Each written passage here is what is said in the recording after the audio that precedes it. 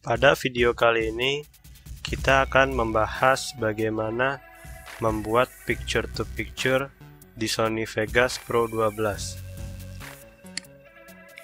Picture-to-picture yang saya maksud adalah seperti ini.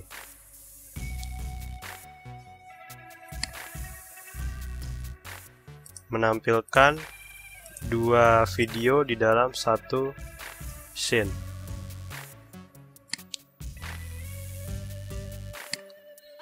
Bagaimana kita membuatnya?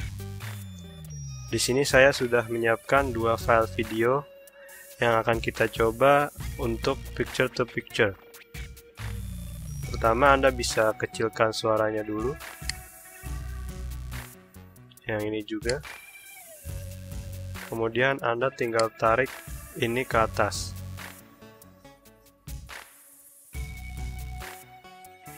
Lalu Anda posisikan atau sejajarkan. Kemudian Anda bisa menekan tombol ini, pan or crop, di salah satu video terlebih dahulu. Kemudian Anda kecilkan videonya.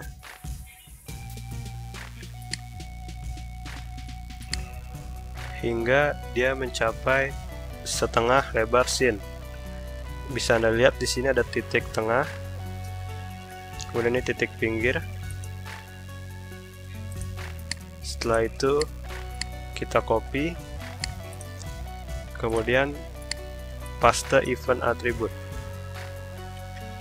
Di sini kita akan mengcopy pan or crop yang kita lakukan di video awal. Kemudian kita buka yang video bawah. Anda tinggal menggesernya ke kiri.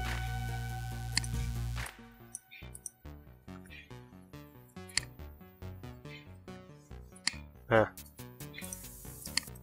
di sini terlihat ada garis hitam. Caranya, Anda tinggal geser perlahan salah satu video.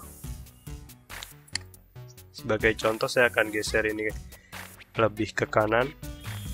Anda bisa tekan Shift sambil menggesernya secara perlahan.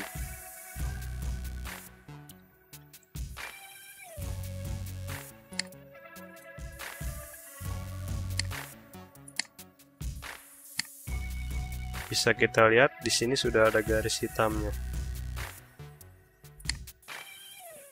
Bisa kita play.